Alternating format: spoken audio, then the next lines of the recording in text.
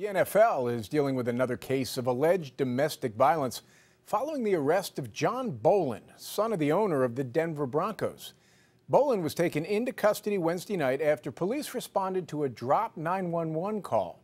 Adriana Diaz is at the Broncos training facility outside Denver. 911, where's the emergency? Yeah, I'm at 4550 South Cherry Creek Drive. Hi, please! Ah!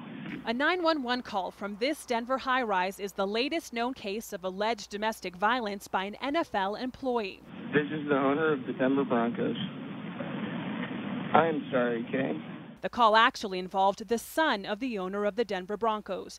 29-year-old John Bowlen works for the Broncos in marketing. He's also a candidate to take over the team's ownership from his father, Pat Bowlen, who has Alzheimer's. Wednesday night, John's girlfriend called 911 during a fight, but the call dropped, and when 911 called back, John answered. And she's leaving now, and I have there's nothing to be said at all, okay? Okay, but you understand that a female calling asking for help on 911 is kind of a big deal. John?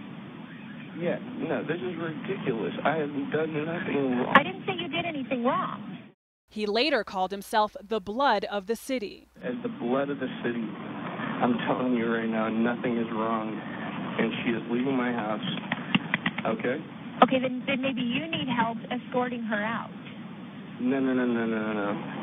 Trust me. And I'm sober. I'm a man of my word.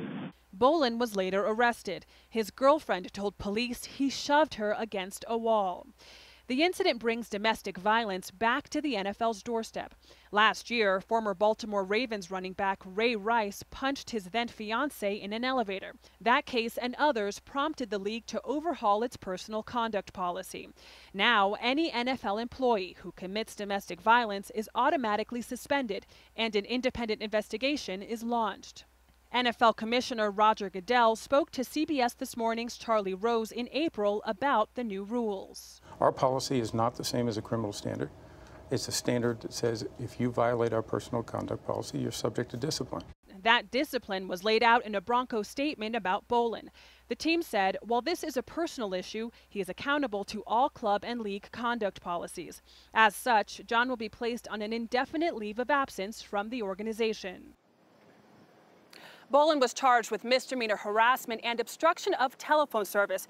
Jim, last year the Broncos became one of the first NFL teams to require a mandatory domestic violence training for all its employees, including John Bowlen.